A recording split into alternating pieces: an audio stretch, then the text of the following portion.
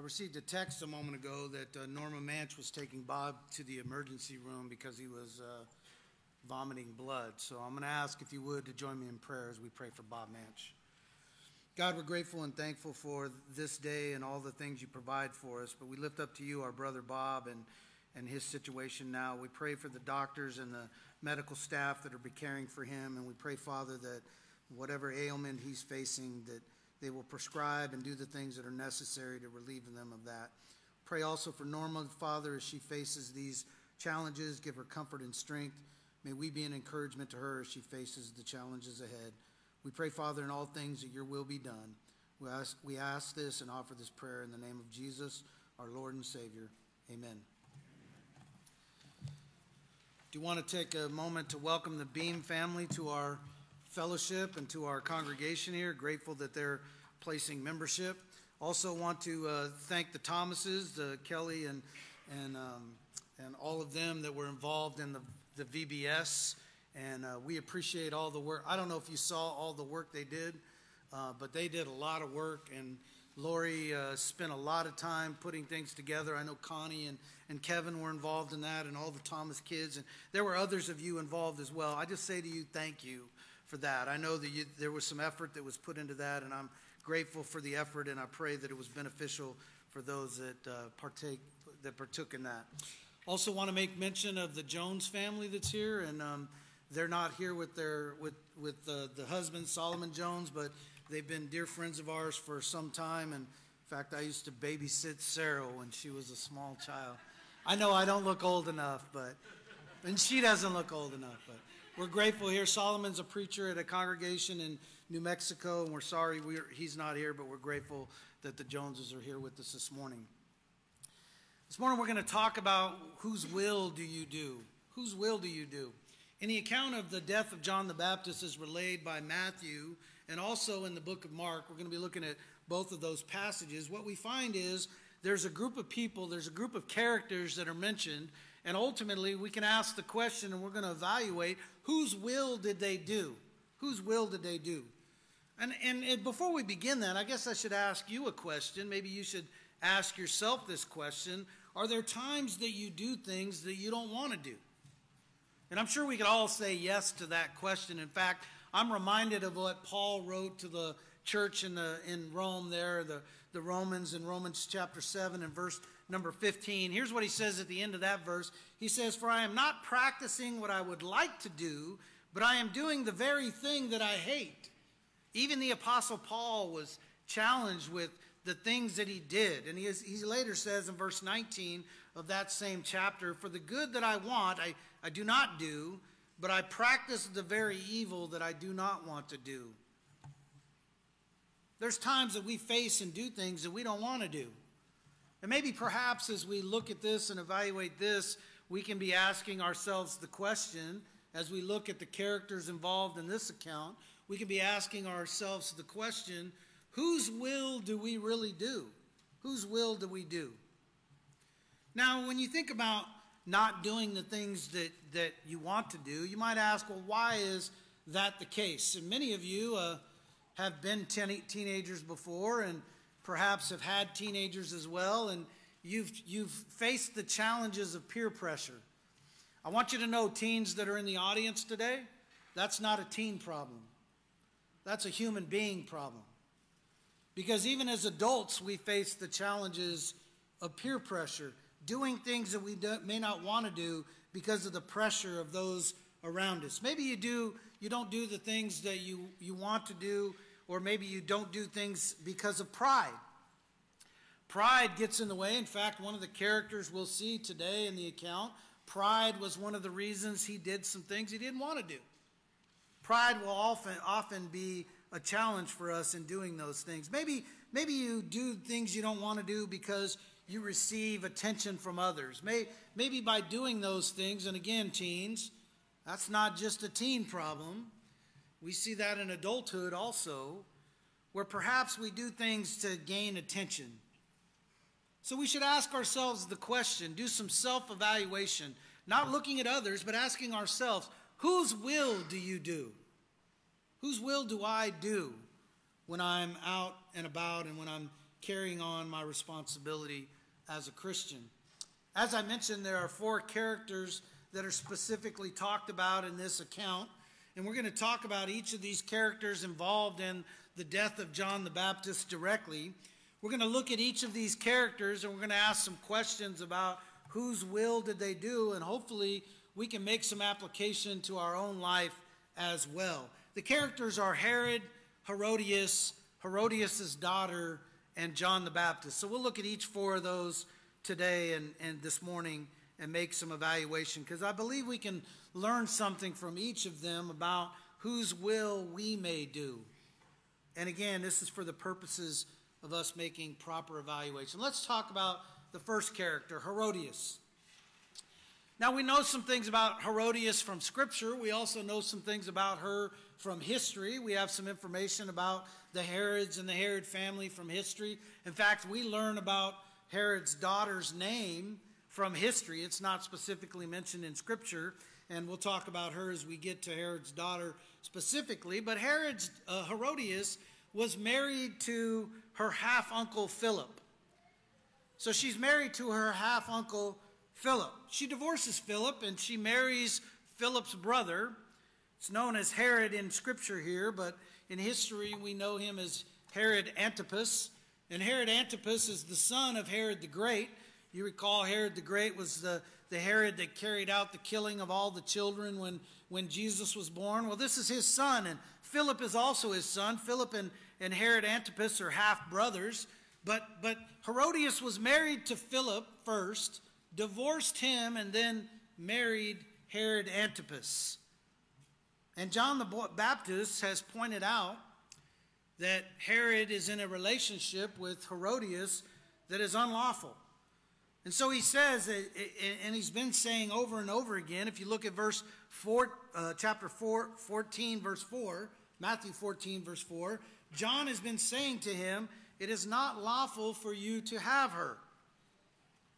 Now, some have stated that John was condemning this marriage with Herod and Herodias because it was incestual in nature. She's actually related to Herod, and therefore that's why John the Baptist was making this condemnation of their marriage. But we learn some more in Mark's account, and Mark's account says that John the Baptist was actually saying it's not lawful for you to have, quote, your brother's wife. He's not condemning the marriage because of incestual reasons. He's condemning the marriage because he's in an unlawful marriage. And notice John the Baptist considers Herodias to be Philip's wife, even though they've been divorced. Because of John's criticism of Herod and Herodias in this unlawful marriage, she's not happy about it. And so what is the result of that? She sought to kill him. She wanted John the Baptist dead. That was her will. Her will was to get John the Baptist killed. Now, ultimately, she wasn't successful initially, because we'll learn as we talk about Herod that Herod protected John the Baptist for some time.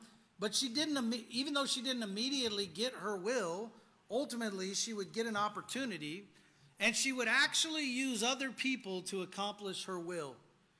She's actually going to get what she wants by using others. She uses Herod, and she uses her own daughter to carry out the will that she wants, which is John the Baptist dead. Now, as we evaluate her will, I asked the question at the beginning, sometimes we do the things we don't want to do. But in this case, what Herodias is doing is obviously evil, and it's not something that is acceptable to God. And so that's why we point out, though, even though she's doing her own will, she's doing an evil thing. She's doing that which is not in accordance with God's will. We should recognize that our will can be in contrast to God's will. The things that we do could be the things that we want to do can be in contrast to God's will. And so as we look at Herodias and we ask the question, whose will do you do? Do you carry out your own will, perhaps like Herodias did? And perhaps even use others to carry out your own will, even though it's in contrast to God's will? We'll talk more about that in the conclusion as I make some more application to each of the characters. Whose will do you do? Now we look at the next character. This is Herodias' daughter. We learn from history that her name is Salome. It's not mentioned specifically in Scripture, but history tells us that that's in fact her name. She's the daughter of Herodias and Philip, the brother of Herod Antipas. And she, as I mentioned, she's identified as Salome. And she is actually the half-niece of Herod Antipas. So when you think about this, there is a relationship even between Herodias' daughter and the king Herod. Now, I do want to talk briefly. Well, I'll save it for Herod. I'll mention it when we talk about Herod. Let's continue with Herodias' daughter. So an opportunity comes around, and Herod's having this great feast, and he's invited all of these people to the feast, and one of the people that are there is Herodias and her daughter. And it's a birthday party, and so Herodias' daughter is asked to dance for those that were in attendance for this birthday party. And it says in Mark chapter 6 and verse number 19 that well, that's not the right one. Did I skip one? All right, here we go. Sorry. It says in chapter 6 and verse 23 that Herod promised her, whatever you ask of me, I will give you, even up to half of my kingdom. So she does this dance that's so pleasing to Herod that he takes the opportunity to say, whatever you ask of me, I'll give you up to half of my kingdom. Now, stop and pause for a moment. This is the king. And Herodias' daughter can have up to half of his kingdom. Half of his finances, so to speak. And this young lady wanted to make the best of this situation, and so she does what many young people do. She went to her parents, or in this case her mother, for some advice. She doesn't want to be rash in her decision. She's been offered up to half of the kingdom of Herod, and so she goes and she asks her mom. We learn about this in Mark's account. She asked her mom, what shall I ask for? What shall I do? I can have up to half of the kingdom. What should I ask for? In Matthew's account, it says that her being prompted by her mother, so her mother gives her some advice and prompts her to do something specifically. We learn about that in chapter 8 of Matthew 14. And her mother, instead of giving her some wise financial advice, instead of helping her plan for the future to make sure that she has a secure future ahead of her, the mother decided to use her daughter to carry out what she wanted. So Herodias decided, I'm going to use my daughter to get what I want. She's really not even looking out for her daughter's interests at all. She's only focused on what she wants. And so she convinces her daughter to ask for John the Baptist's head on a platter. Think about that for a moment. Put yourself in Herodias' daughter's situation. You could have up to half of a kingdom. You could be financially set for the rest of your life. You don't have to rely on anybody else. You don't have to be given to somebody as a wife because you need to be financially taken care of. You could get up to half of his kingdom just by asking for it. And yet, what she does is to do what her mother wants. She doesn't do what's in her own best interest. In fact, even though the Bible doesn't specifically state this, I think we can imply properly, she doesn't do her own will. She does the will of her mother, doing that which doesn't even benefit her. And so she asked for John's head. Now again, we sometimes think of this as a teen problem, but it's really not a teen problem. And we could probably all ask this question and give an affirmative answer. Have other people convinced us to do something we did not want to do? Have we allowed someone else to perhaps dictate to us those things that were not even in our best interests, or things that even contrasted with God's will? Have we allowed others to do that? We see in this account, that's the very thing that Herodias does with her daughter. Things that ultimately led to her not getting what was in her own best interests. So we ask the question again, Have you let others convince you to do their will, even though it may contrast with God's will? I was reminded as I thought about this, the Christians who have had situations where they had children perhaps, or even without children, they're in a situation where their spouse is not a faithful Christian or not a Christian at all. And yet, I can recall for myself when I was a young person, I have an older brother and 2 younger sisters. My father wasn't a Christian. My father didn't go to church. But my mother made sure her kids were there every time the doors were open. And I imagine that had to be difficult for her. I imagine there was pressure on her to stay and not do the things that my father wanted to do and wanted her to do. But ultimately, I'm grateful my father later became a Christian in my late teenage years and ultimately rectified that problem. But there are some spouses that never have that issue. I commend those of you that don't have faithful spouses, and yet you're faithful to the Lord. And you come and you're a part of the worship service, and even bringing children and grandchildren ultimately to be able to share that with them as well.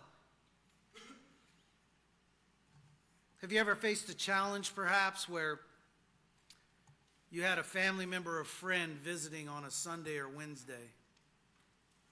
And you have an option, a choice to make, and they're not faithful Christians, and they don't want to go to church with you. And now you have a choice. Whose will you carry out? Will it be their will perhaps and stay and not attend worship service on a Sunday or on a Wednesday?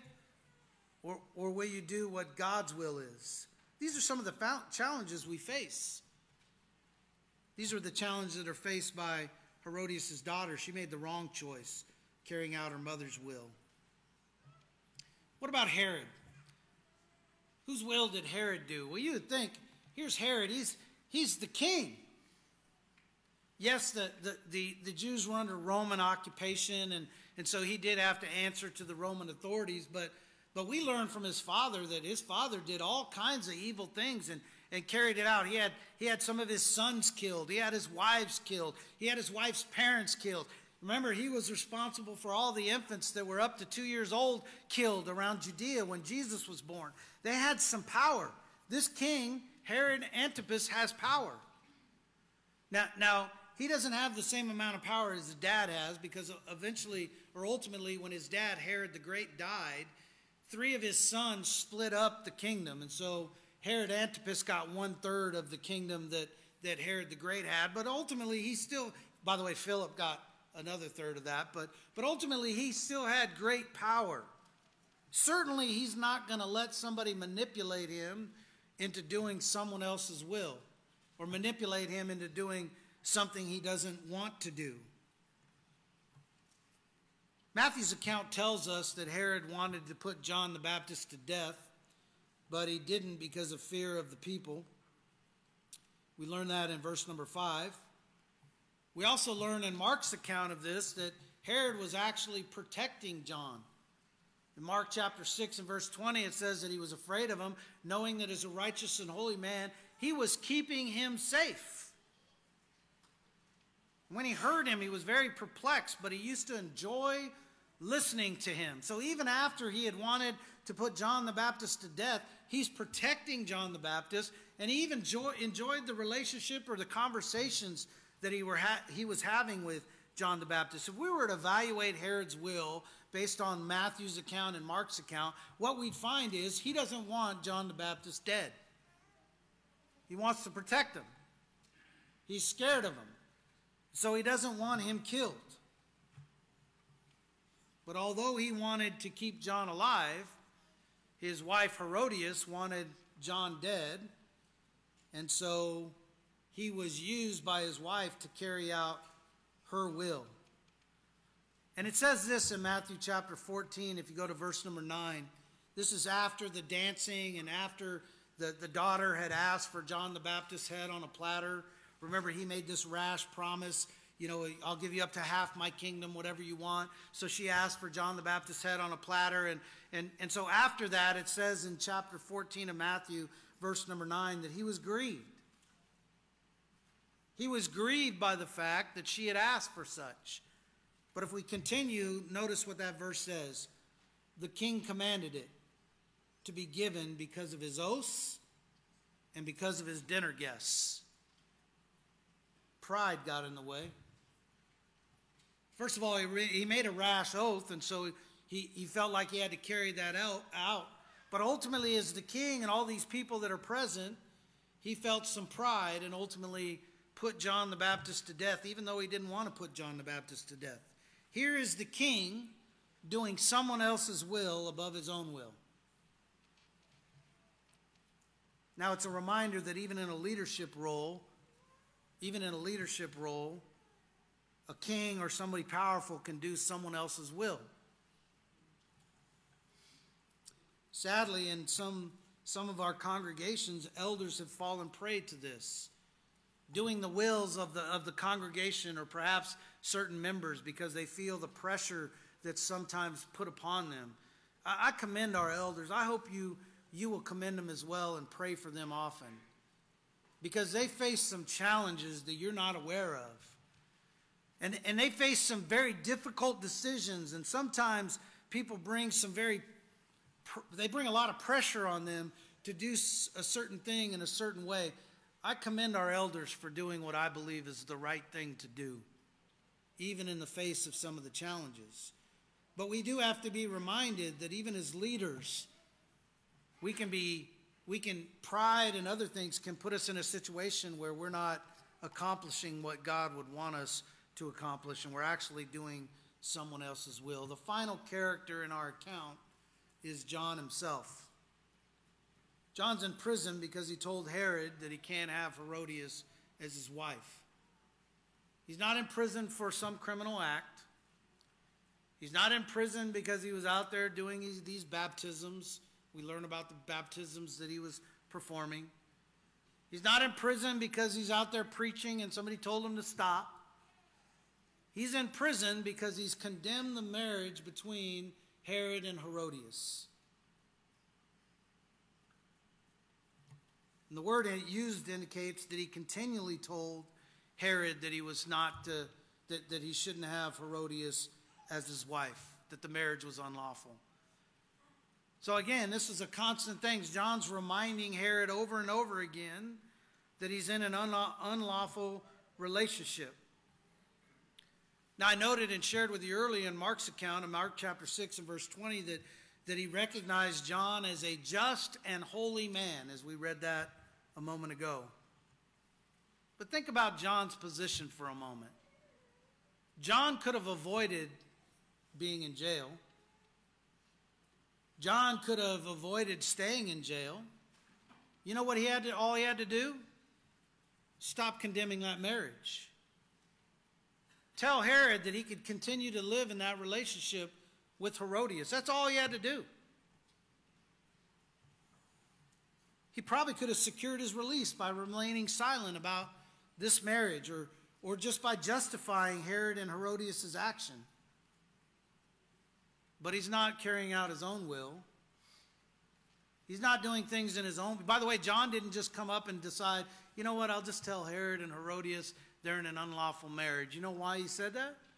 Because that was God's will.